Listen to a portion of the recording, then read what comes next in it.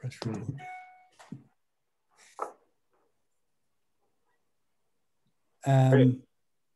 Those of us interested in the urban are well aware of a long-standing relationship between technology and the public realm. One could argue that this interplay was evident as early as Camilo Zite's city building according to its artistic fundamentals. In the modern era, William White's study of small urban plazas via time-lapse photography stands out as a clear example of urbanists' technological focus on the public realm in order to understand how spaces work. As our technological capabilities have evolved, a new set of questions have arisen. How do we collect big data in the public realm? When do we operationalize it? Who benefits from it? Who pays for it? And importantly, to whom does the data belong? These questions and more will be discussed by our two guests tonight.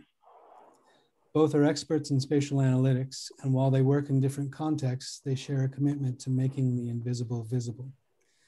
We're excited to hear them describe their approaches and experiences using digital technologies in the public realm tonight. We'll have our speakers present back to back.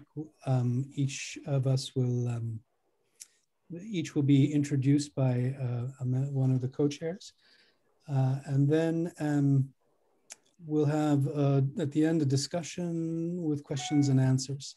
Please feel free to use the chat to ask your questions at any time. We'll gather them and ask them at the end. With that, I'll turn this over to Michael Keys, co-chair of the Design Visualization Knowledge Community, who will introduce our first speaker. Michael. Thanks, Robbie. Just a correction, last name Keyes, I beg your pardon. which is commonly mispronounced, so no worries. So I'm one of the co-chairs along with Ken of the Design Visualization Group. And just to mention this, if you're new to the group, not just about how we represent architecture in, say, a still image, but really all that is the ability to design by showing what we're drawing, essentially. Really important, I think, with the discussion tonight. The data that's being collected isn't just so we can have some nice graphs to indicate that we're collecting it, but really to inform our design decisions. And a part of design visualization that you might not think of conventionally when thinking about the term. So I'm excited to hear from both speakers tonight, and I do get the honor of introducing Justin Hollander. Justin's a professor of urban and environmental policy and planning at Tufts University. His research and teaching in the areas of physical planning, big data, shrinking cities, and the intersection between cognitive science and the design of cities. I really enjoyed especially that cognitive aspect that you'll see tonight. He co-edited the book, Urban Experience and Design, Contemporary Perspectives on Improving the Public Realm, and is the author of 7 other books on urban design and planning, including Cognitive Architecture, Designing for How We Respond to the Built Environment, and Urban Social Listening, Potential and Pitfalls for Using Microblogging Data in Studying Cities. So you'll hear some of the research from those books tonight. I'll put those links, by the way, in the chat if you're interested in checking out those books later. And I should say, too, that he was recently inducted as a fellow in the American Institute of Certified Planners. And as I've heard a couple of these firsthand, he hosts the Apple podcast, Cognitive Urbanism. So with that, Justin, take it away.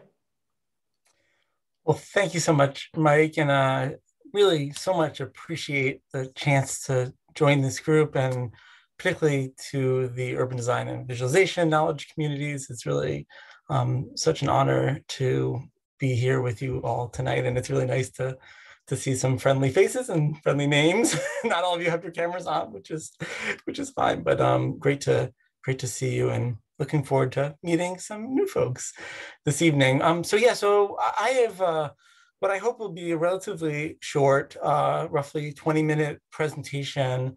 And so the idea is that after I go and after Nayeli goes, then we're hoping for a very interactive, rich discussion among all of us. So I have a presentation, so I'm going to just open that up.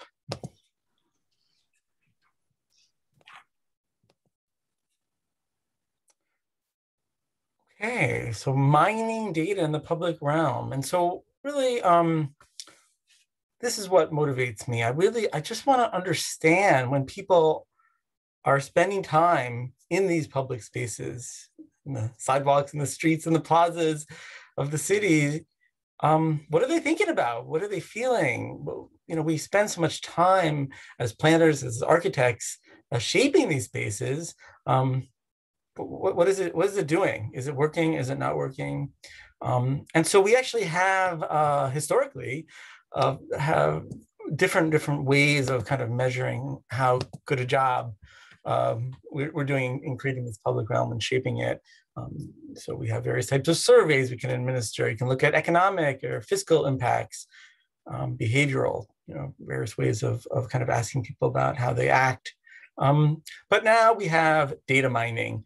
We have really ridiculous sources of new insight into what is actually happening in these public realms, how are people using them, and what are they thinking about? What do they care about?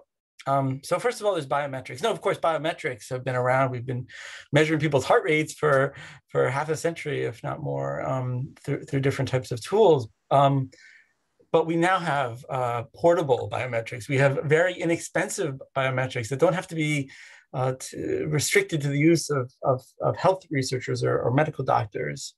We can use that in our fields. Social media data, there's so much social media data that is locked up, but actually quite a lot is really available and accessible to anyone doing any kind of planning and design. And I'll talk about how I've done that. And the last one is Google Street View. The Street View is really, in many ways, one of the most extraordinary accomplishments of human civilization. Google driving their cars and other vehicles up and down just about every street in Western society and most of the rest of the world. Actually, it's really amazing the coverage they have, and we have these photos. And so, what I want to do is talk about these three areas, and I have a few research projects I'm going to kind of summarize really quickly in each one, really just to kind of give you a sense of some of my work in this area, with the hope of spurring what I hope will be a rich conversation about these questions about how do we access and use these data. Okay, so first of all, biometrics kind of sounds a little scary, right? It's really the idea of trying to capture that unconscious. It's one thing if you ask someone, how are you feeling? It's another if you hook them up to a machine and you read their vital signs, or you connect them with an eye tracker to see where they're looking at. And that's what we're talking about here. And Freud was very aware of that, and modern psychology sees that actually it's even more than 14%. It's closer to 90% of our experience with the world around us is operating on that unconscious level. And so we're not really aware of what's happening. So how do we capture that? Well, one way, which I'm going to talk about, is eye tracking software that allows us to kind of predict and respond to what is happening in the environment. So this is what an eye tracking lab setup looks like. All that equipment is about $300. So we're not talking about anything that's going to blow anyone's budget. And here there's at the top, there's a camera, and the bottom there's a camera. And then this is really just training the system. So it just recognizes where your eye is going. This whole apparatus can be squeezed into glasses that you can wear, mobile eyeglasses. And I did a research project with this recently. Now those glasses are a little more expensive. That pair of glasses cost $20,000, but you can use these kinds of equipment much less expensive. So what it does is it maps the path of the eye, and it helps us understand that part of the iceberg below the surface. It helps us understand what people are thinking, what kind of behaviors they're intending to have, what they're feeling when they're in the public realm. Now, I've also used this other software that 3M makes, which they're actually going to be baking it into Adobe Acrobat. So it'll be even easier to use. But what it does is it uses all of this eye tracking research to be able to approximate what a person might look at in those first 3 to 5 seconds when they see a scene. And I'm sorry, I keep getting darker, but you're probably looking at the PowerPoint anyway. So we can really improve our designs, because you can use this kind of approach to test different scenarios and see these hidden responses that people have. Now, I'm about to just show you some examples where I've done it. I've used this technology, but one of the ones is really exciting about trying to understand how walkability can be impacted. But let me just show you what it looks like. So here is the subject looking at the Stapleton Library in New York City. So you can just kind of watch how our eyes track out where this gaze path on the image. And then what we did is we photoshopped out the windows. And this gentleman, you see what he's looking at. So we did this with 30 people looked at the version with the windows, and then 30 people looked at it without the windows. And this was the summary. So clearly something's going on here. By creating these blank facades on the left or the right, it really forced the people to look at that center. You're really no longer kind of taking in the whole building. So there's something that's really relevant here as we think about what kind of a public realm we're creating. Where are we drawing people's eyes? And this notion, it's just abbreviated there, TTFF, time to first fixation. How long does it take when someone's looking? Do they first focus? That idea of a fixation. And so to be able to measure that, I mean, the possibilities are endless for us in our quest to be able to understand what's happening in the public realm. So in this slide, I'm showing you an example of this research I did in Devens, and we saw that the you can really see walkability, because in the upper image, which was designed as a walkable kind of new urbanist style neighborhood, the gaze path shows you're walking along that Chance Street there, and people are engaged with the street wall as you're walking along. And here in the back alley, which was designed for cars and was not designed for people to be walking, you're all disoriented. You don't know where to look. Look at how much your gaze path is affected. And then here's just another illustration, which you just see how much the person kind of takes in columns. They take in flags. I mean, how long have architects been paying attention to flags and columns? Well, now we have the empirical evidence. There's a good reason that flags and columns in contrast work. It's because that's what you see on an unconscious level. So you can combine this eye tracking with different types of other biometrics, facial expression, where you can kind of monitor whether or not someone's unconsciously smiling or not, heart rate I mentioned. And then this little icon, I collaborate on this research with Anne Sussman, and she insists that we always keep these in our slides. The companies that do this, iMotions is one, they work for Honda, they work for BMW, GM, because the car companies know you have to use this. But so far, architecture and planning, we haven't quite been so fast to catch on. Okay, so now I'm going to talk about my second area. We're talking about trying to understand what's happening in the built environment. Well, what about trying to capture social media activity? Well, Twitter has 300 million active users, and microblogging, posting on that service, it allows people to just talk about what they care about. You're not like sitting down with someone and having a survey and saying, what is your favorite part of this plaza? You just look to see where do they spend their time when they're posting, or when they post, what part of the plaza do they talk about, or if they take a picture. And then so you can use sentiment analysis also to do that. So we wrote some software to try to access some of this data. We did this test in Newark, and all you have to do with Twitter, it's actually not rocket science. You just type in the northeast latitude, longitude, and then the southwest longitude, latitude. And then it just takes in all the Twitter posts that people are posting. This is what it looks like. I know this type is a little small, but I mean, you're getting the username, you get unique ID, you're getting the text, and of course, you're getting the latitude and longitude. People are making this available freely. So the sentiment analysis uses this kind of a system. It's a sentiment dictionary. So all the words are pre-coded on a valence from -5 to +5. So it allows you to quickly, easily get a sense of what kind of tone people are using. And this is a project I did with the City of New York, Department of Design and Construction. And they were interested in how some of their projects might be impacting the conversation on Twitter. And you can see that there's actually quite a lot of variation across the different sentiments of different neighborhoods in the city. So I wrote about this in this book, Urban Social Listening, which Mike mentioned earlier. So the last area is Google Street View. And so it's really about seeing what kind of insights we can get around those semi-regular images that Google is not only collecting, but they're sharing on the API. API is just a way that you can easily access any kind of computer system. So there's a stream that comes. So I did this project with the government of Quebec, and we were comparing Montreal and Toronto.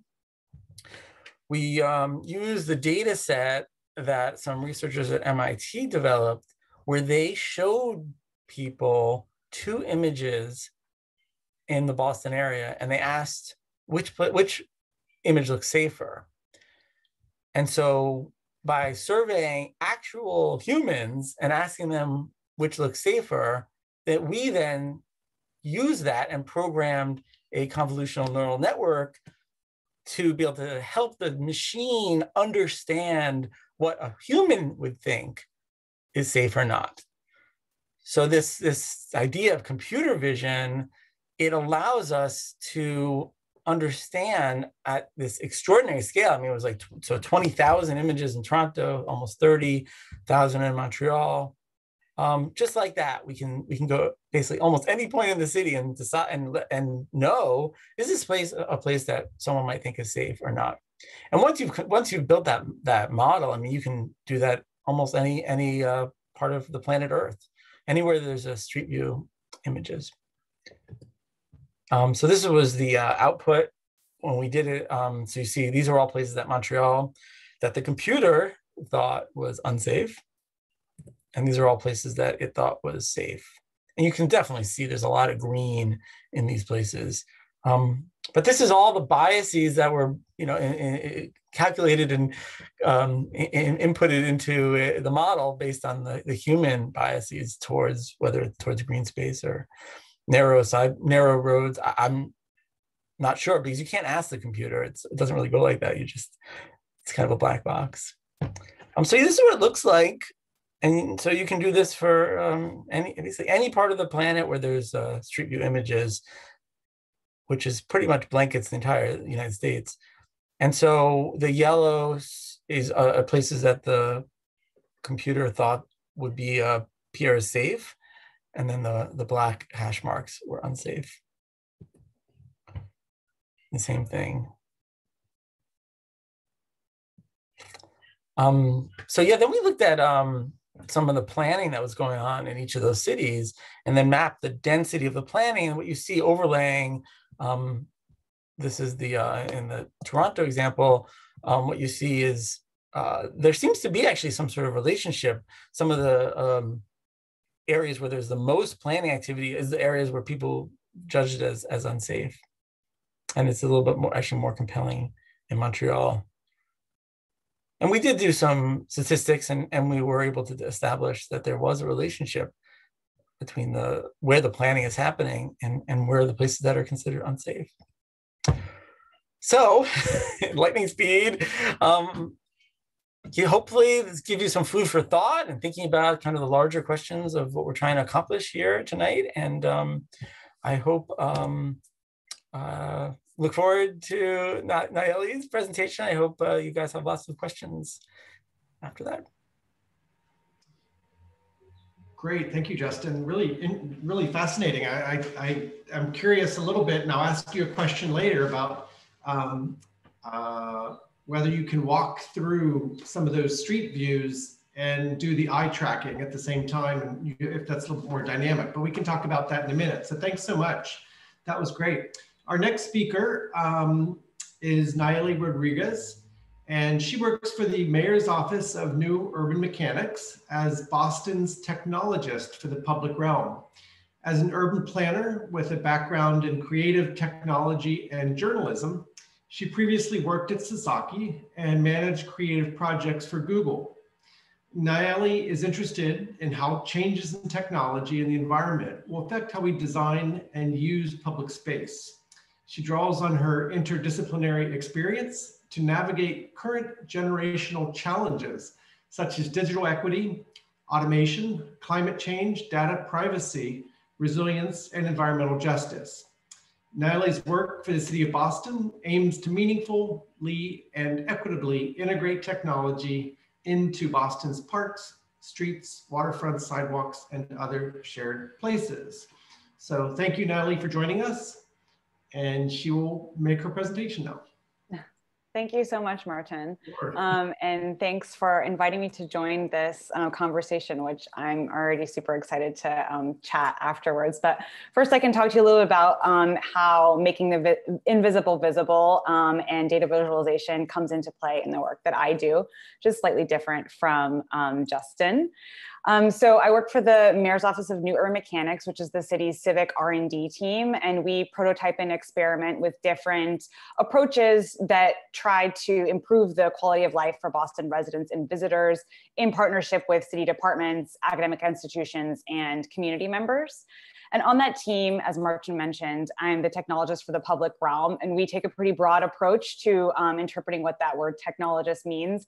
So technology in our team means anything from digital equity, data privacy issues, support for new technology pilots, but also non-digital technology like novel approaches to installing green infrastructure or offsetting urban heat island effect. Most of all, we try to lead with an approach that uses technology with keeping humans and people at the center of the conversation and builds trust to enable civic action. Try not to be too creepy in the way that we deploy technology and support resilient communities. So in this line of work, also especially leading a lot of these conversations from the perspective of the city, we get a lot of really big questions. Some of the most common ones that I tend to get are how are we collecting data without surveilling residents? Is that even possible? Can data and technology be used to build trust instead of erode it? When and for whom does data collection actually lead to action? And what is the future of civic life and public engagement in the digital age? For a lot of reasons, people really tend to focus on that last one, especially, in COVID with us all spending so much time immersed in digital technology. So I'm gonna try to get at a couple of answers, certainly not definitive answers, with a few projects that we've done in Boston and how we're trying to answer some of these questions. So that first question about how we can collect data without surveilling residents, my answer to that is it's totally possible. Just try not to be creepy when you do it. Today, a lot of data that's collected for transportation and planning purposes is generated either manually or through camera footage that can involve storing a lot of visually identifiable images of faces and license plates. And then once collected, that information is often proprietary, and users like city planners have to pay regular fees to access it, and it hardly ever becomes public. So we recently did a project with these sensors called Numina sensors, which use computer vision instead of cameras to collect data on the movement of pedestrians, cars, trucks, bikes in the public realm, their paths of movement, and also counts. And the difference between computer vision and camera work, you can see here in the green, you see what the data is that's actually recorded. So you can see a box around a human and its path of movement.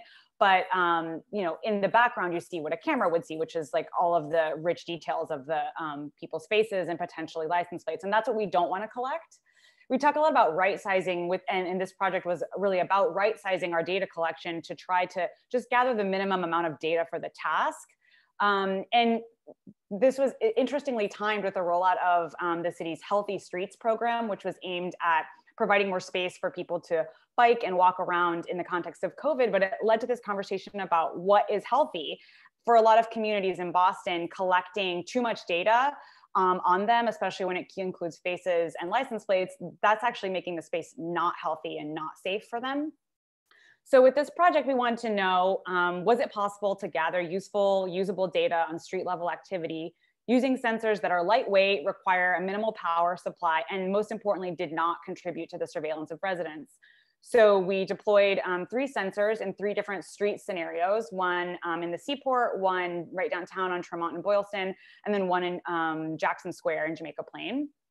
And this project's data set generated, or what was generated without the collection or storage of sensitive images, and eventually it'll be freely available to the public for download in multiple formats. And the data itself looks kind of like this. We could see the overall volume of different pedestrians and bicyclists and cars for the city, and then for each individual sensor. And if we clicked on an individual sensor, so this was a period in July, you could see the paths of movement for each different type of user. So you could see that, you know, pedestrians and cyclists actually tend to go on the sidewalk and in the bike lane, and then obviously cars, trucks, and buses in the street. And it was actually quite an interactive platform. You could see, you know, for that specific sensor, when were the different peaks at different times of day. You could change your view to be for the day or for the entire week or the entire data collection period, which was super useful for our planners if they were trying to, you know, change something small about the public realm or the physical makeup of the space, and then see if that impacted the volumes of pedestrians or cyclists and cars. In this case, in Jackson Square, I think they were really focused on safety for pedestrians crossing. So they could see really clearly in this heat map where pedestrians and cyclists were most likely to come in contact with cars.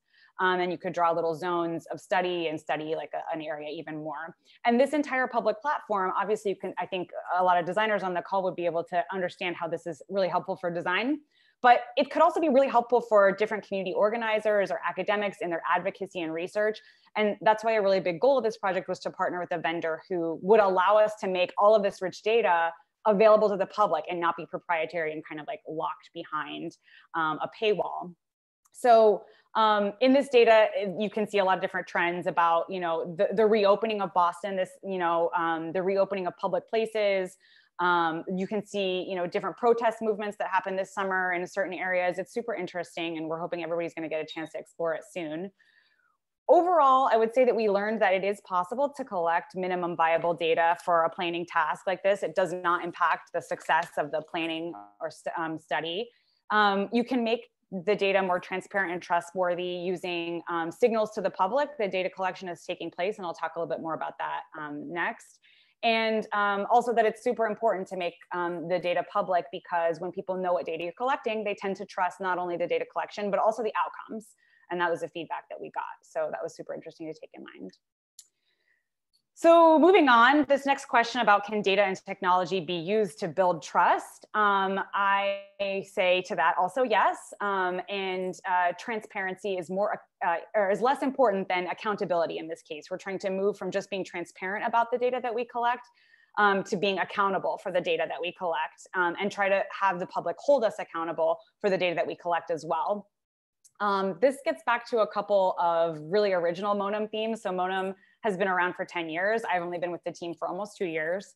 So this is a project that predates me. It's sort of the OG civic data collection project for the 311 app that the city uses to address incoming 311 requests. And over time, that was developed from just being like kind of a call-based system to various apps and you know, different like iterations of the 311 system overall.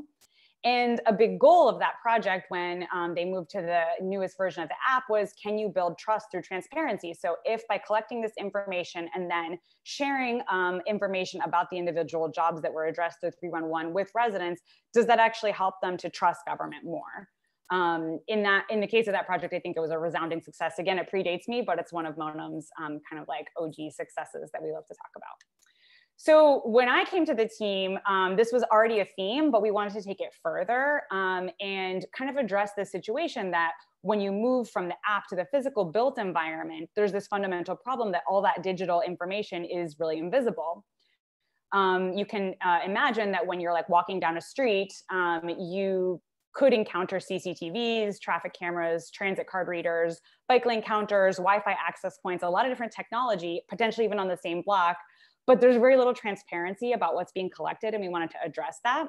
So the DTPR, which stands for Digital Transparency in the Public Realm signage system, was trying to get people to quickly understand how those technologies work, the purposes that they serve, in a consistent and replicable way, the same way that you can go through any airport and you would understand, where to go for customs or to get your bags.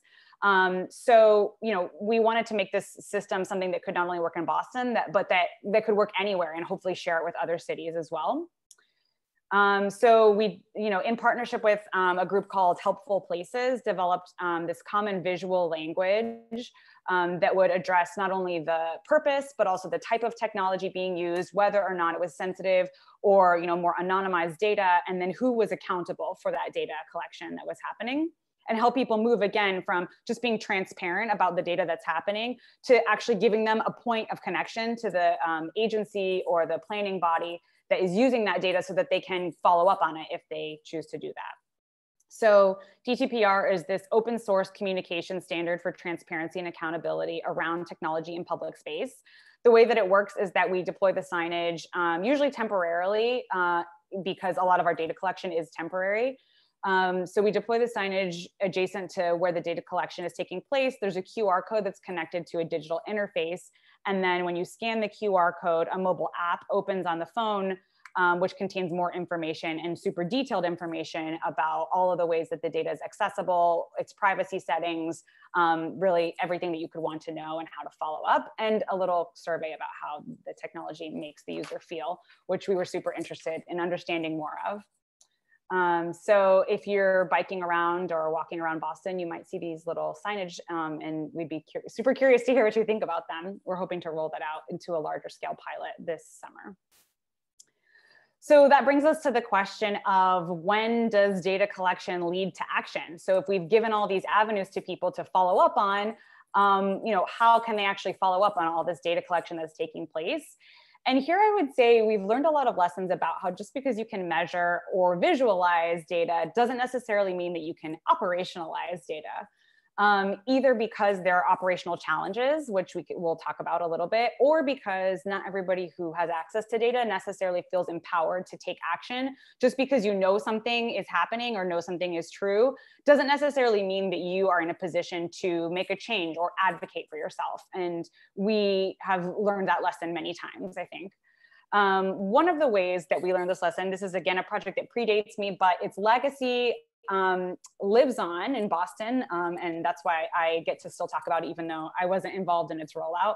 And that's the Big Valley Trash Can Project, which, this was a public-private partnership with this company that said, we're going to deploy these solar powered big trash cans and recycling bins around the city. And then we can tell you the minute that a trash can reaches capacity or recycling bin is overflowing, and then you can quickly reroute your, your maintenance crews to empty it. And that way we'll never have overflowing trash cans, which is a great idea in theory, but operationalizing that data set, even though you could get this very rich map showing, exactly the capacities of all of the cans all over the city, we couldn't really operationalize that because that's not the way that maintenance crews are routed. They are part of a union, and that comes with specific, constraints on their time and the way that they, plan their work, rightly so.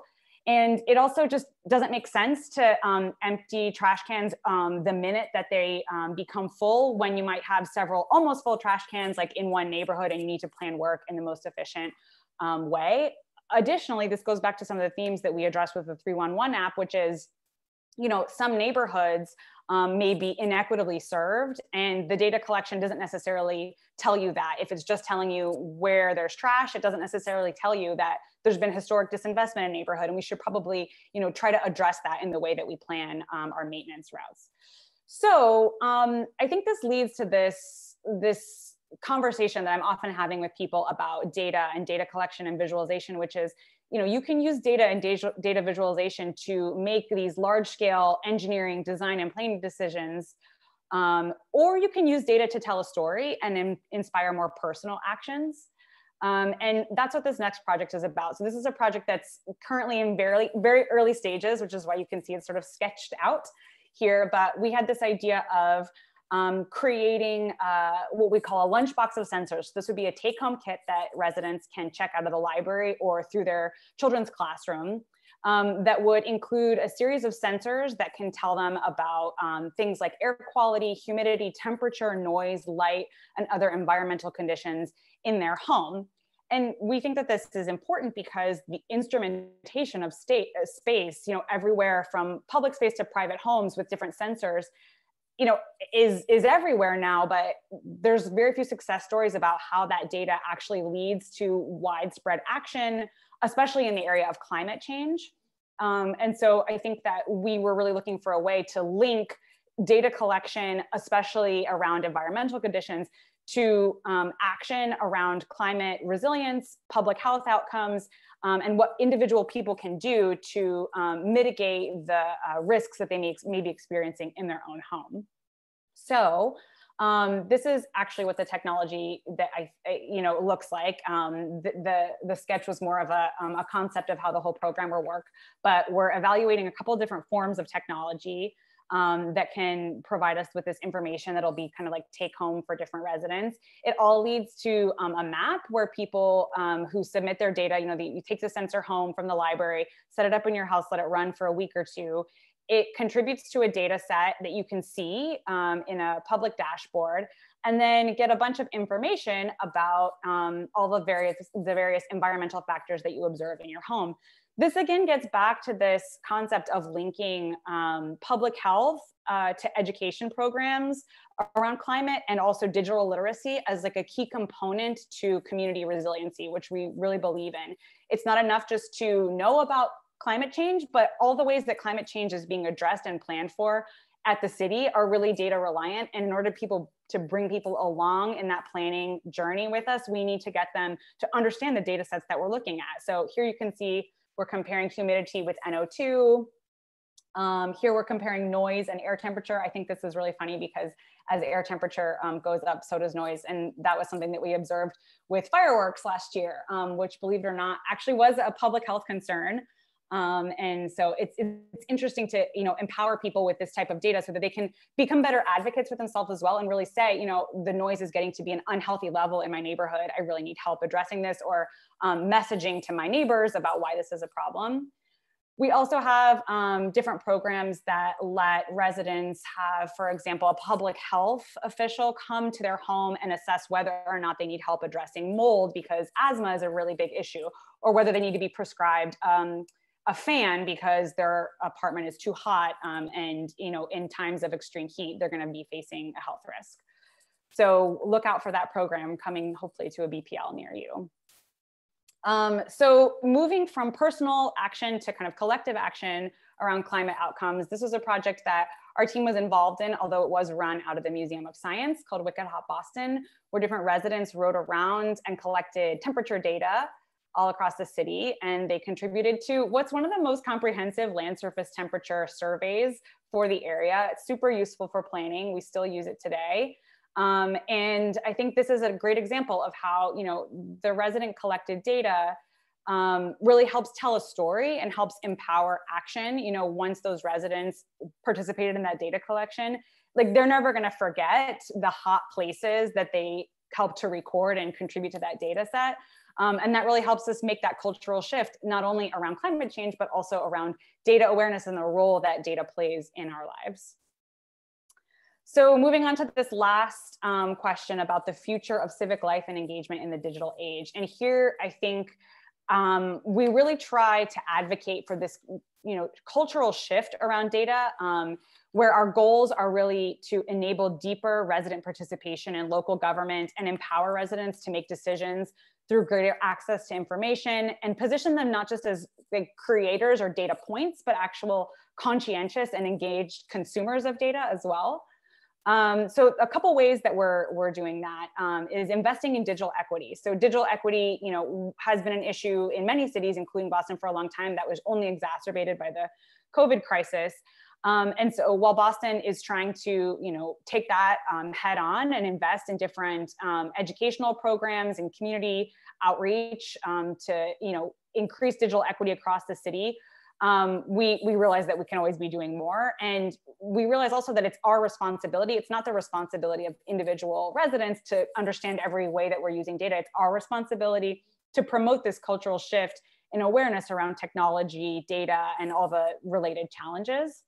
And that's the only way that we're going to have like true trust and engagement from Bostonians, which is really functional to not only every successful data collection initiative, but also, just a functional democracy. So we're also trying to explore new tools for civic participation in the data age. On the left here, you'll see this digital defense playbook, which was created by community organizers, I believe in Los Angeles, but we're evaluating whether or not something like that might be useful for community groups in Boston to help them understand all the ways that data can and is impacting their lives. And data collection. And then on the right, you see an app that before COVID, I was very interested in using. Maybe it'll make a resurgence once we get back to normal, but that actually helps individual users when they're in a public space that they care about to help count the people who are there, log a little bit of a message about what they're doing, and then over time contribute to this body of data that can let people know when it's time to make a decision about that space, what people who spend a lot of time day to day actually observe, instead of just the people who come in when it's time to plan or design something new in that space.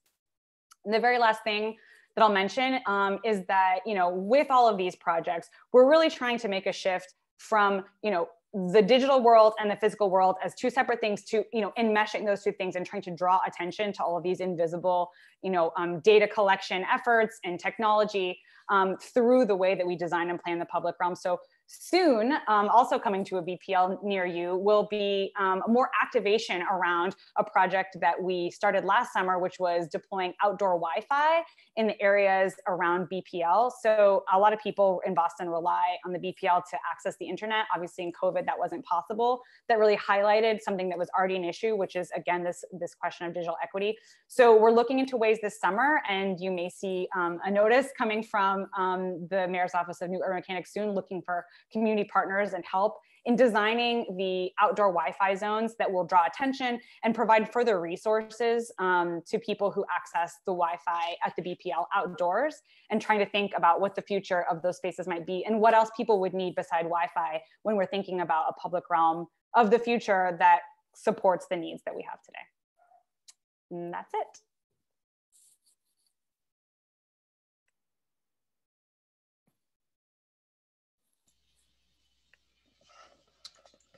Well, thank you both so much. That was a lot to take in. We don't have a huge number of questions in the chat yet, I imagine, because everyone was just absorbing, and there was certainly a lot to absorb from both of you. So thank you so much.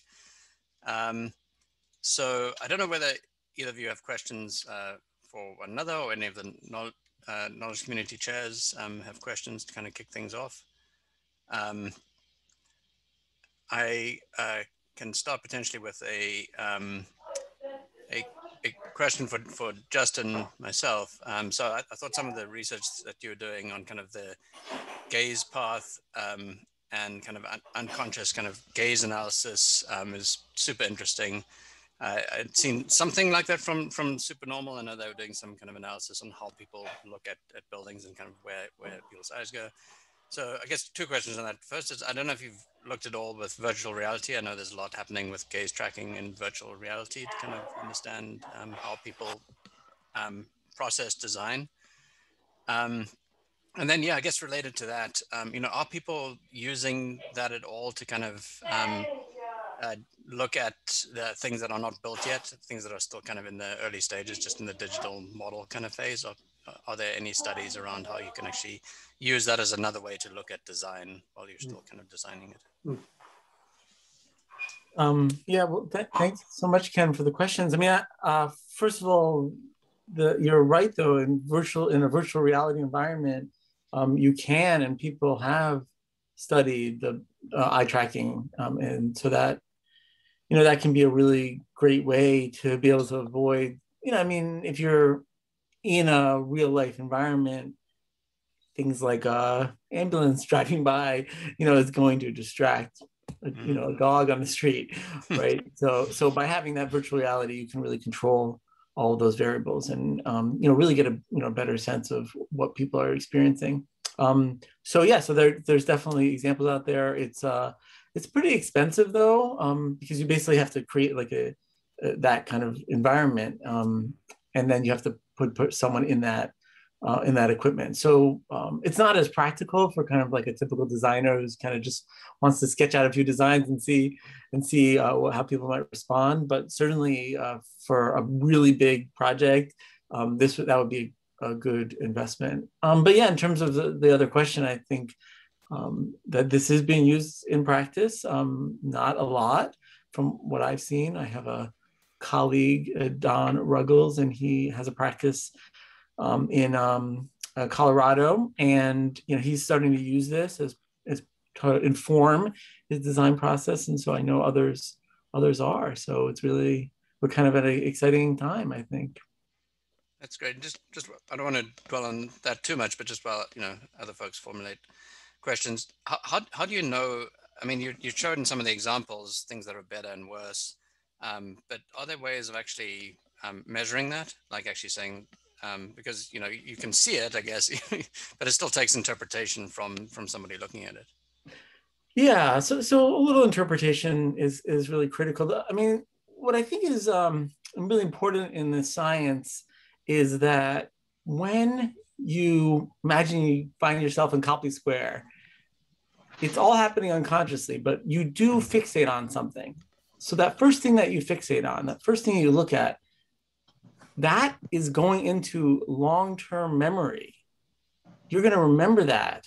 So you're going to connect with that place, that building, that facade, that statue, whatever it's going to be. And I mean, so to the extent that you're fixating, you're making those unconscious connections between your eye and some object or some building. And that's how we remember. And that's like a critical to thinking about what we're trying to accomplish in terms of creating places that are lasting and that people want to preserve in the future. I have a question for Justin about the eye tracking. I think it's super interesting, and I'm actually familiar with the MIT data set that you shared. I think they came and gave us a presentation to our planning team not so long ago. And there was, of course, predictably, I think a big question about where the training data set was coming from, and whose eyes would necessarily be drawn to a green space versus another type of space and perceive that as safe or unsafe. So I'm wondering if you have any thoughts about how to address that, or if you have any experiments or conversations planned to try and get at that question. Yeah, and I really emphasize how if you can use that training data set and you can really figure it out, then you could apply that elsewhere. But you have to be careful because as you talked about, there are different perceptions. And so I think the answer is that the way that people perceive something like safety is very subjective. So I've actually been doing this project where we're looking at another construct. We're looking at beauty. And so, in many ways, people will argue that beauty is very subjective, but, not everyone thinks that. This gentleman I just mentioned, Don Ruggles, he wrote a whole book about this. And there's now a movie on the same subject about the very kind of objective nature of beauty. And this is something that we've really known in the architecture world for a long time. And there is something that is objectively beautiful. And it has to do with how we perceive of something and how it affects our body on an unconscious level. And that's not culturally sensitive. But something like safety is very culturally sensitive. Tall grasses is going to be something that's going to make someone from Asia maybe more sensitive because they might be worried about snakes.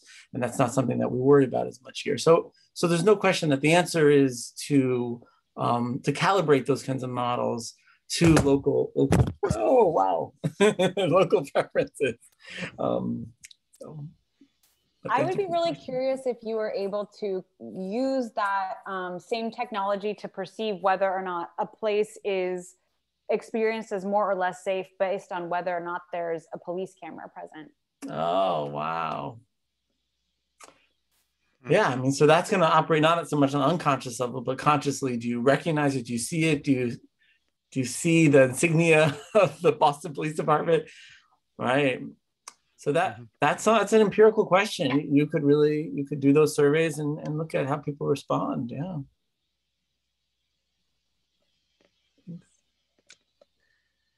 Justin, So go ahead, Romy. Sorry, I had just a thought when you were sort of the last thing you spoke about was sort of you were implying a correlation between perceived safety and the amount of planning that an area had received. You didn't come out and say it, and I'm wondering if there's something there you would like to say, and if there's another way to think about that as well. That so the inference I'm assuming is that, you know, the places with the most planning are also the ones that people are considering most unsafe, right? And you can take that. What does that mean? And I wonder if the places that receive the most planning are also or public planning are also the ones that tend to be, the wealthier parts of town. They don't want or need or ask for public planning, right? So in other words, it might not be the planning that's making these places unsafe, but is the poverty, or relative poverty and other social issues that are attracting both the planning and the perceptions of lack of safety. Wow, Rami, I mean, I was going through the slides like 2 seconds each, and I was impressed that you picked that up. You're right. I mean, we don't know. I mean, as researchers, like, we don't know. We did not design the study to be able to establish causation. That would have been a much more elaborate endeavor. But yeah, there's definitely something interesting going on, and I think I'm going to agree with you that that may be the fact, that may be what's going on, that it's because of those people living there that's if I could build on that a bit, I think this notion of correlation and inference is really huge when you consider data, when you consider experimentation. And what struck me is when Nayeli had mentioned this correlation between air temperature and noise level. And my mind was just spinning, like, does that mean in the summertime windows are open? You know, people are louder. In the wintertime, heat is on, windows are closed, less people on the street. I was just trying to correlate those things and try to make some sense of it as a designer of in the urban realm. What does that mean? Is that an objective thing that is can be applied to every neighborhood, or is it very specific? How did you read that, Nayeli? I'm curious. Yeah, that was one of so really interestingly with that platform that technology provider offers is that you can compare. So all of the different environmental conditions that are being measured by the sensor, you can then select two and compare them, which is super interesting. And it was one of the reasons why we felt like that was the right thing, because we wanted people to make those exact same observations and say, wait a second, like, why is air temperature, why when it gets hotter, does it also get louder? I think that your thought about windows being open, since it is an indoor sensor, is definitely on the right track. I mean, I have no way of knowing necessarily, because we just see the data, right? And this is, I think, pointing to like a very big question or a theme in all of this, which is that you can see data. We all bring our own biases or our own like conclusions to reading that data, but I mean, we don't quantitatively know why it gets louder in the summertime. There's lots of likely reasons. Fireworks was a big one. So we're definitely looking into that data set, because there were so many complaints about fireworks last year. And while I think some people think that it's funny, there's actually a lot of like trauma and PTSD among seniors and among veterans having to do with fireworks. So super interesting to know, like, if we could measure on average when noise levels start to increase and time of day, we could potentially, do some messaging or have some sort of response to that from a policy or planning perspective. Mm-hmm. I think people on the street, obviously, like, there's just more reason to go outside when it's nicer out. and people probably take advantage of that. I wonder also if in the summertime, people entertain, I guess. I'm just wondering, like, what's the nature of home life and how does that change seasonally? And if COVID shifted that at all, Right. If it's harder to like get out of the house in the winter time, so people have fewer people over. I don't know. I had lots of thoughts about that. I think there's potentially also a certain amount of animal noise, like birds come back in the summertime as it gets warmer. Would love to like dig into that or have a researcher dig into that more. You could come up with a million stories. Yeah, dogs barking. Yep. We got that on Zoom all the time. Yeah, what's super interesting to compare that data set with, in my mind as well, is that obviously, you know, the police department has different microphone like enabled technology that gathers data, you know, or is trained to hear a gunshot or what they believe to be a gunshot in neighborhoods, and then have that trigger, you know, either a response or you know, often it'll trigger the recording or flagging of a certain like camera. And I think that's a super interesting type of noise data to compare with this ambient noise in the household. And I would be super interested if somebody was able to get access to like an anonymized version of both of those data sets, how you could correlate them and see if there was any relationship between like the gunshot analysis and noise, and also the air temperature, and also the at-home noise levels. So we have one question in the chat from Ben. Ben, I see you're unmuted. Would you happy to ask it yourself?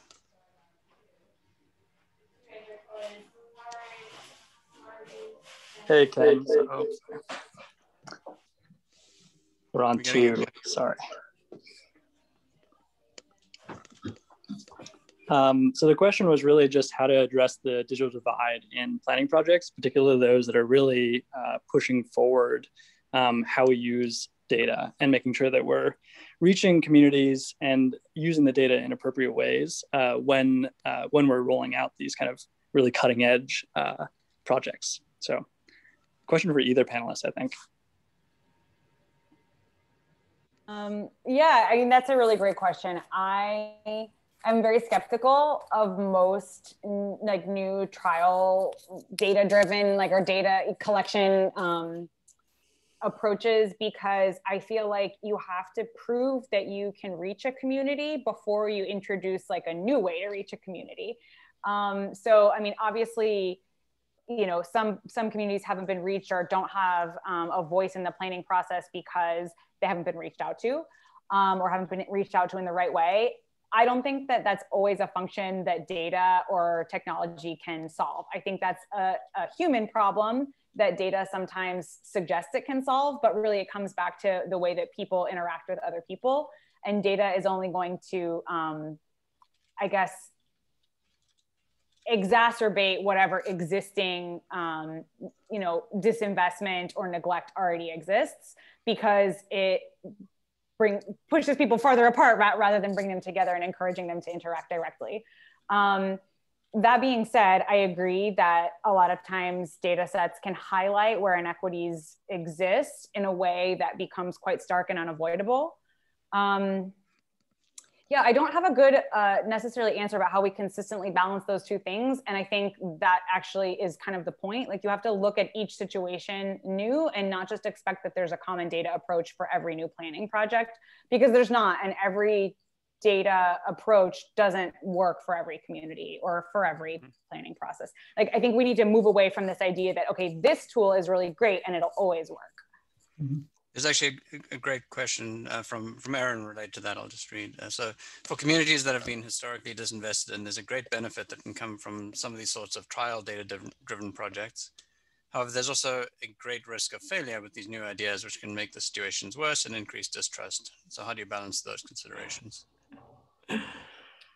Well, I did a project in Holyoke, Massachusetts, a community that's experienced a lot of disinvestment, and the people who live there are very untrustworthy about the ability of local government to be interested in their their needs. And so what we did was that kind of social listening approach that I mentioned in my presentation. We were interested in the goal of the project was to try to find a new way to identify properties that could be eligible for potentially historic listing on the National Register of Historic Places. Typically that's done by a bunch of people who are in the local historic society, but we wanted to kind of bring it out to the people. And so instead of like writing a letter to everyone or sending an email or setting up a website on the library, we just looked to see, well, where are people spending time in Holyoke? Where are they congregating? Where are they talking about spending time? Where are they taking pictures? Various types of websites. We use Flickr. And so through that kind of inductive approach, we were able to get a really good idea of the places that actually mattered to the people of Holyoke. But as Nayeli kind of emphasized, like, it's not like there's one solution. I mean, then we did do a series of public meetings, collaborating with some faith-based organizations, and then we got a chance to show people these maps and talk about it. And so I think that kind of model allows us as technologists, as researchers, to be able to kind of understand what's going on in a community through these new data sources, but and to apply some advanced mapping and analysis, but then to really show them and say, does this paint the reality that you're experiencing?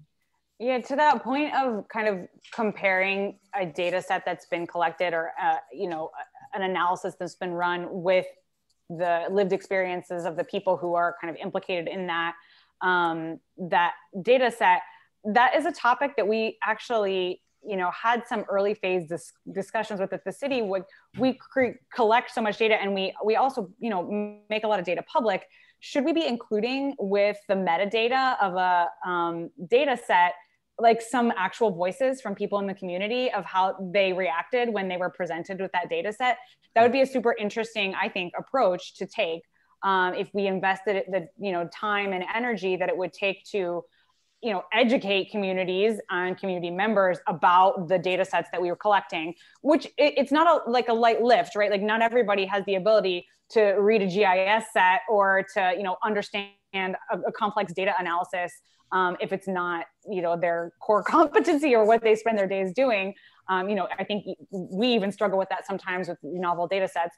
But if you really invest that time and are able to get a reaction, like, then you have a really rich insight. And is that something that we should just include in the metadata for new data sets that are collected for planning and design processes going forward? I think that would be super, super interesting to do, and have kind of like community voices as part of the download set.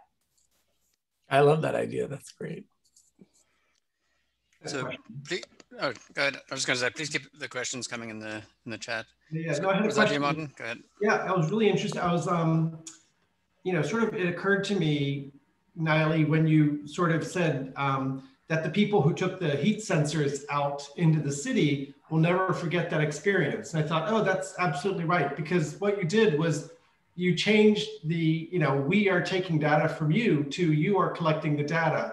And it's sort of the same thing, I have to say, quite profoundly, in which the cell phones have now sort of raised a really, serious issue about police brutality. And the filming of all of those, of course, are now part of the national dialogue and have, perhaps increased accountability, or at least, pointed the finger towards these, terrible, terrible things. So I think there's something really sort of profound about the sort of giving agency to people to collect data. And that's why also I really like your lunchbox sort of idea, that you're bringing it home, you're using it in your environment. Mm-hmm. And it sort of led me to think about people recording, airplane noises in their neighborhoods or traffic noises that are excessive, and how you could turn the collection of data into an advocacy position. Yeah, I'm super interested in that. That's why I'm so excited about that program. I think you're totally right. It serves this other purpose beyond the actual data that you're collecting. You're embedding the concept of data collection into the community, which is so important to have that cultural shift towards more data consciousness and awareness of that, of all these invisible systems at play. Another interesting correlation that we observed in that lunchbox training set, or not the training set, the trial set that we did, was that in certain areas that are underneath a flight path, noise level is also correlated to air quality. And that makes total sense, right? An airplane, if there's airplanes constantly going over, you can, obviously observe that the air quality is going to be going down. And then when COVID happened and the number of planes went down, obviously the training set is not observing planes literally, but it is measuring air, noise levels. And so the noise level went down and so did the air quality, or the air quality went way up. So that was interesting. And that's the type of thing that makes the data more personal, right? Like people observe that there's less noise because there's no planes going over. Then how can we make that really personal and draw their attention to this other issue that is invisible, but we want them to take action on around air quality?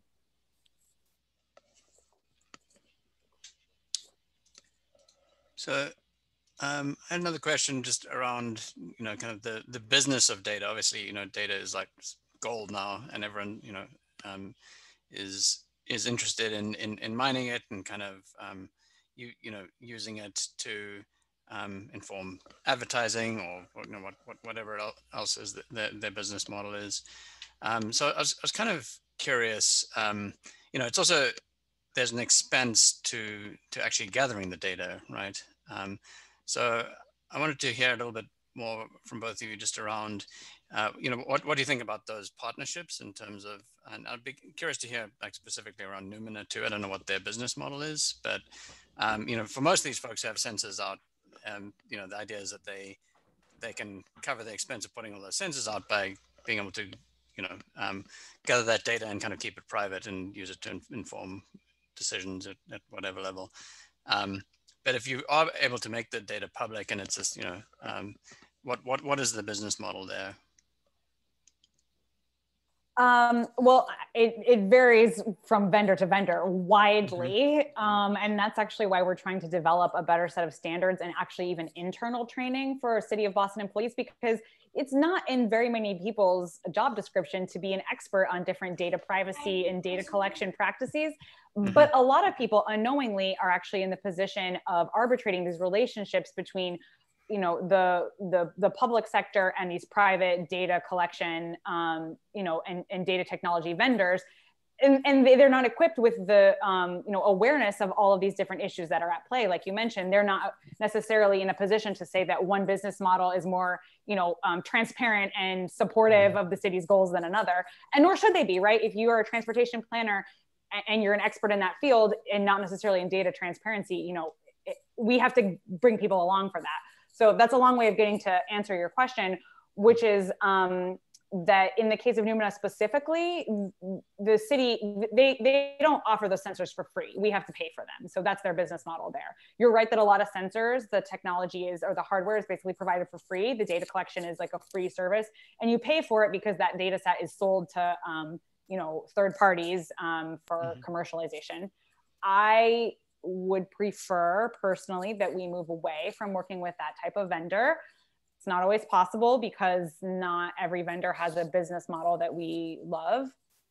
I think then the conversation shifts to, well, what kind of leverage can we exert as the city to try to get a better terms in the arrangement, or try to advocate for where we would like to see them go, and what is our responsibility to the residents in that at that point, in terms of alerting them that a data collection is taking place, or like that a vendor is not 100% where we would want them to be, but we still need the data because it's essential to some sort of planning or operations purpose.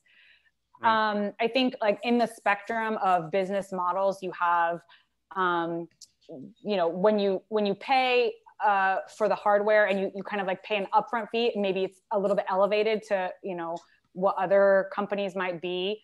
But the transparency, access, and privacy is like rock solid. And you basically pay for that on the front end. you have that model where it's cheaper or free, but the data is resold. And then you also have kind of these freemium models where it's something in between, and you pay for a limited access, either the amount of time that you have access or the resolution of the data is limited unless you pay more. I am of the opinion that increasingly, if you are a sensor and you're attached to city infrastructure, that data should belong to the residents, because we pay for that light pole or we pay for that sidewalk. We should have access to the data that's collected on that infrastructure. Of course, that doesn't get even close to the question of cell phone data, which is increasingly becoming what people rely on. I think more and more we see our city contractors or subcontractors working with private data analytics firms that draw on cell phone locational data to tell us about traffic flows or pedestrian patterns and stuff. And, you know, unlike a sensor that lives physically on a light pole, there's no way to tell people, you know, your data has just been collected because your cell phone has an SDK embedded in it and it's telling us where you are. People should know that, but we don't necessarily always have like a channel to let them know. That's the business model that I like the least, but I also have the least response to, because we're not really in a position to push back on that use. I don't know, Justin, I'd be curious to hear what you think about those different business models as well. Oh, but you are gone. Justin's still there? Yeah, I'm still here, sorry. Justin's trying to avoid the collection of his visually identifiable data. I'm back. You. So Justin, we'd be just curious to hear your take on kind of who owns the data, and in terms of, you know, different business models for collecting it. And I'm curious to hear on the academic side too, like about different partnerships and you know, what access you have to data. Yeah, so what's really interesting is that there are a few of these big tech companies that are making their data available for non-commercial use, for research or other types of investigations. So that includes Twitter, which I mentioned, and Flickr, and Google through the Street View API. But like, if you want to try to access like Facebook Stream or Instagram, you know, you're not going to be able to do that. And in a lot of like the kind of like more like global systems, Weibo and like the stuff out of Asia, I mean, none of that stuff is easily accessible. So, you know, they've essentially just closed the door. And in many ways, you have to wonder when all these other ones are going to close the door.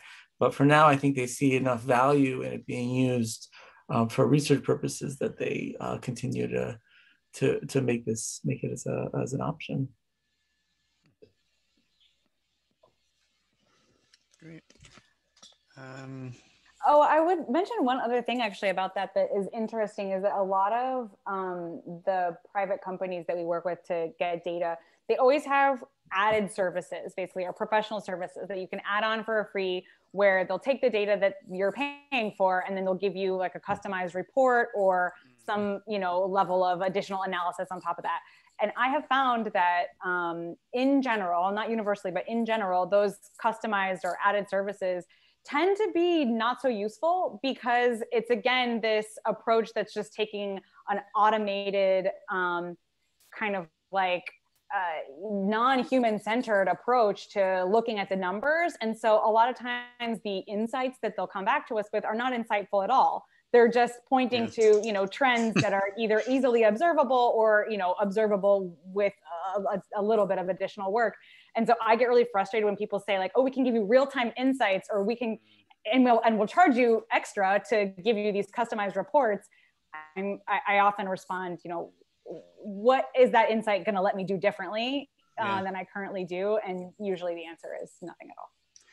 Yeah, I really like your example of the Big Belly trash can. I'd heard a story, which I'm sure a number of folks are familiar with, around like the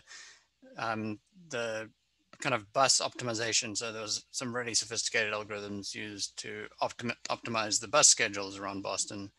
But it became like it was, it was mathematically a very, very successful model, but in terms of implementation, it was, a little bit of a disaster, and just in terms of, because they didn't focus enough on the kind of human side of it, right? Everything was just a number to them. And so even though they, were potentially making a really positive impact in terms of taking a lot of buses off the road, it wasn't successful because, because these are people, and obviously, they didn't do enough to get the communities on board. And so I'm kind of curious, on that side of things, because I think increasingly, as we're kind of using computers to help with the decision making around data, I think there's a little bit of mistrust in terms of the ability of the computers to really look out for individuals or people. So just be curious to hear your take on that.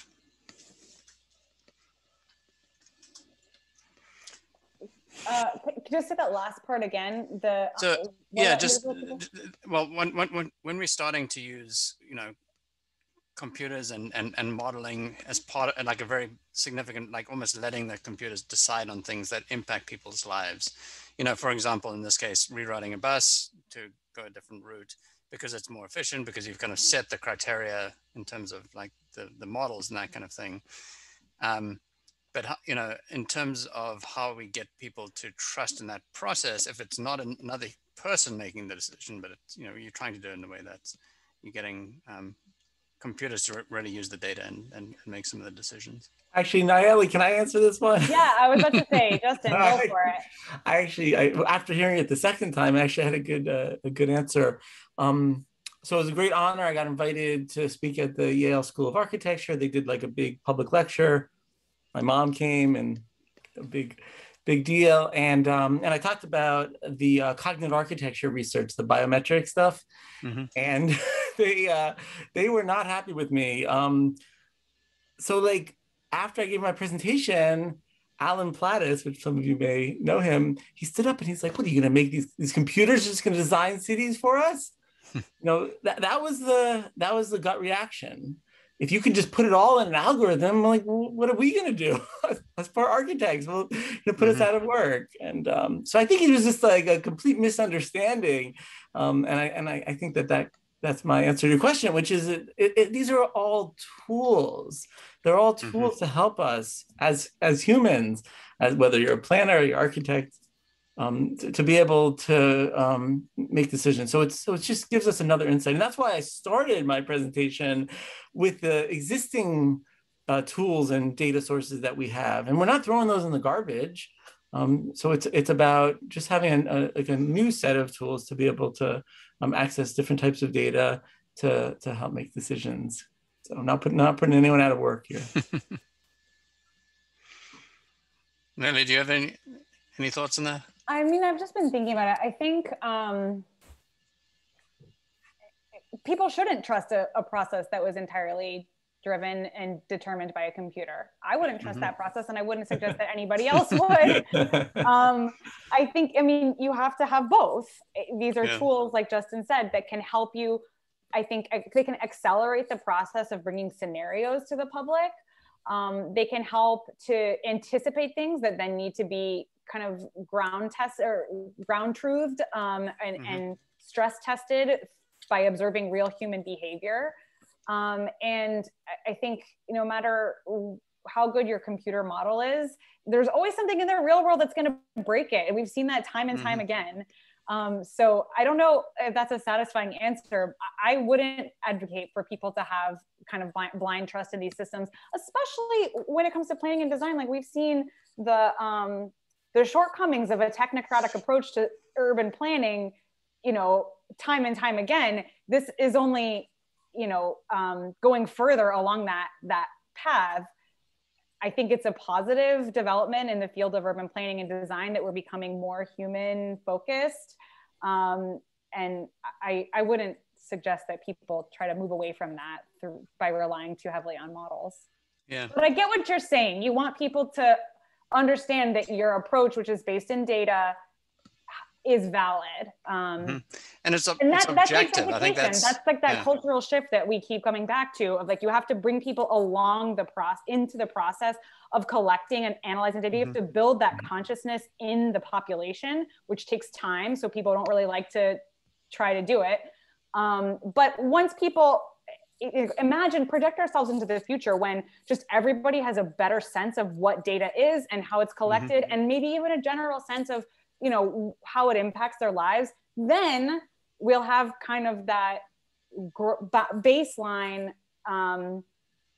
trust in these models.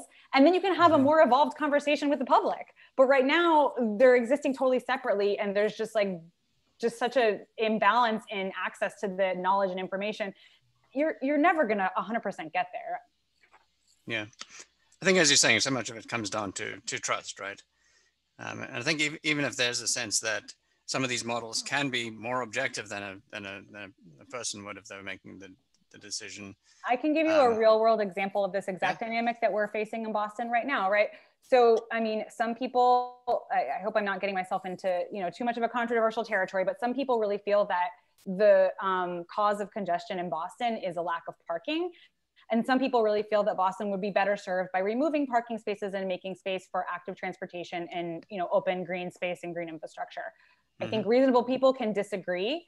We've done data collection to try to, you know, measure or evaluate this debate quantitatively. And if you tell people in Boston that there is available parking at any time in the neighborhood where they're trying to park, you know, whether or not you have a data point to try to disprove that, they will tell you it takes 40 minutes to find a parking space downtown.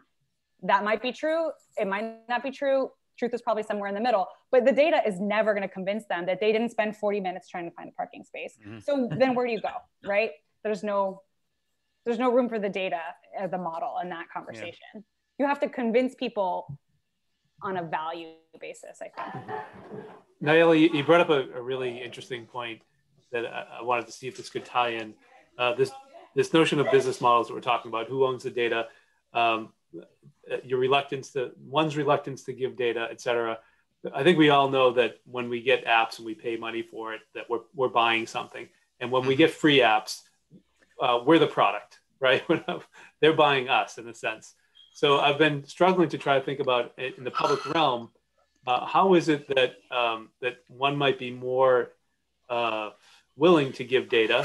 In other words, when we sign up for things and it says, read these user agreements and accept.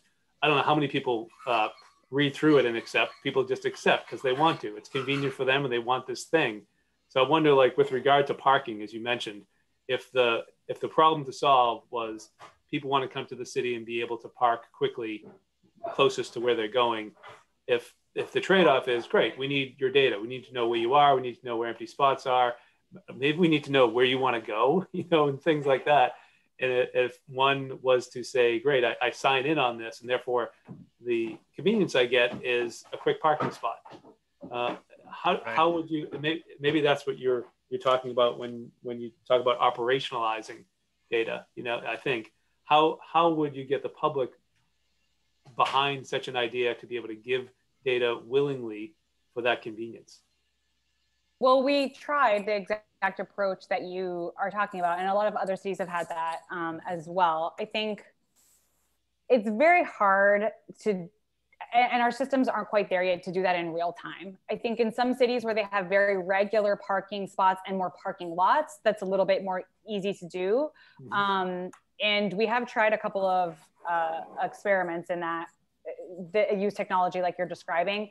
Boston has really irregular parking, to be honest. A lot of it's curbside and it's not regular spaces. So it's quite hard to tell people where there's a space. That's sort of in the weeds, but that's one of the reasons why that technology is not a great fit. But it's also really hard to empower real-time decision-making reliably. And I think the answer to your question of how do you get people to make that trade is, again, goes back to trust. If you can really trust that it's going to have a measurable and positive impact on your life, you're going to make that trade. But very quickly, people abandon those solutions, at least in the ones that we have tried, because the trade-off wasn't measurable and positive. It was kind of nothing. And it was very hard to scale and operationalize. So it didn't work out. Should the technology improve, maybe that trust goes up and then people's adoption will also go up. I mean, just look at all the technologies that we have adopted at scale. It's because we really love the product and or there's no option. In the case of parking, we might get there actually, remains to be seen. Thank you.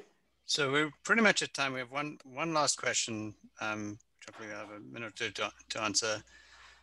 So Timo's asking whether positive uses of gamification can provide ways to engage the participatory relationship between data and real experiences of people. So yeah. Well, actually, I put an answer in the chat, but oh, you did. But I'm happy to elaborate. So yeah, I mean, Eric Gordon is visiting at MIT right now. He's a professor at Emerson, and he's done this engagement games lab, and he's actually partnered quite a lot with the Mayor's Office of New Urban Mechanics. And so yeah, they've had a lot of success. Myself, I've done a few projects. We've done some stuff like in Second Life, different types of virtual environments. And yeah, I definitely think that that's the answer. And it's connected to some of the stuff I was talking about with the biometrics, where it's kind of like if it's like unconscious, or the social media stuff where it's unobtrusive. It's like once you kind of grab someone in the street and say, where do you think the park should be? I mean, you really lose any chance of getting any kind of valid response. There's just so much social desirability bias. There's so much that you have to really worry about in terms of getting really the answer. So if you can kind of take down their guard, and instead it's a game, they're just playing, and of course they'll tell you where the park should be because they want to get points. So right. Nayeli, do you want to jump on? Yeah, obviously Eric Gordon's engagement lab has had done a lot of work with Monum over the years. I definitely believe in the potential of gamification in some aspects. I think you have to be really careful about how it's sort of like data in general. You have to be careful about how you message it. If you tell people it's a game but it's serious, that's not good. If you tell people it's serious but it's just a game, that's not good either. So I think in the right context, gamification can be great and can definitely draw in a different audience. Also, I think gamification gets people in the mindset of having fun, and they're always going to be, I think, more invested in a process that's fun and enjoyable than one that's tedious and painful. So yeah, I'm all for it in the right context. Great. Well, thank you so much, everyone, for coming. That was a really great conversation, and really appreciate both your presentations too. Yeah, is anything else we should mention, Rami or Martin? No, I think that's pretty good. I was just sort of, pondering what Rami had written in the description about William White, and thinking about that, progenitor to data collection in public spaces, and that we go back to, and what the lessons learned there, and how far we've come with all of that. Even though it also just made me think of the plastic chairs in South Boston for saving parking spaces. So, there's no tech options as well. Right. So I'd just like to say on behalf of me and Ken, anyways, co-joining with the Urban Design Committee with Martin and Rami especially has just been great. And, and both, Justin and Nayeli and the speakers that we had last time, I'd like to just continue this. I think it's a great mashup, but I'm sure we'll collaborate again. But I want to invite everybody here to experience both of our groups, separately and at times together. So I think there's just a lot of overlap. One thing I'll mention about Ken and my group is that we have cohorts that meet, in between monthly meetings. We have a virtual reality cohort. So if you're interested in this kind of experimentation, especially with newer technologies, the doors are open for that cohort right now, and doing some fun things. And maybe at some point, Justin, you can peek in since you're doing some work in Second Life and see what that's about. So yeah, happy to meet you and Nayeli, and look forward to future collaboration. And thanks for joining us. I don't want to be the last word here, but I just want to be grateful. Thanks for joining us. It's been great. This is great. Thank you so much. Thanks everyone so much. Thanks everyone. Bye. Great. Take care.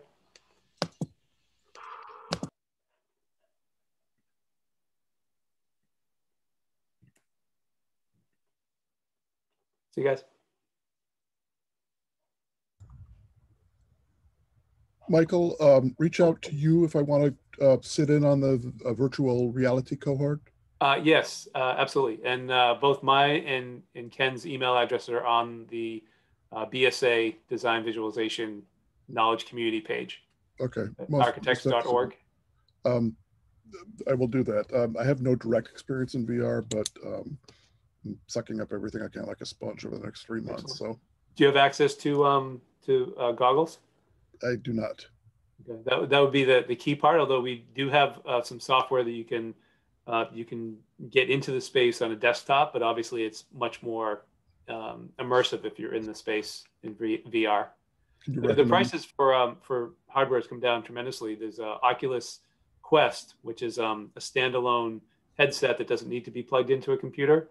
Okay. And that's become very reasonable through the acquisition of Facebook. Excellent. I will take a look at that and send you an email and see what the cohort, I guess. Perfect. All right. Have a good evening. You too. Take care. Leo. All right. Bye-bye. I am out of here.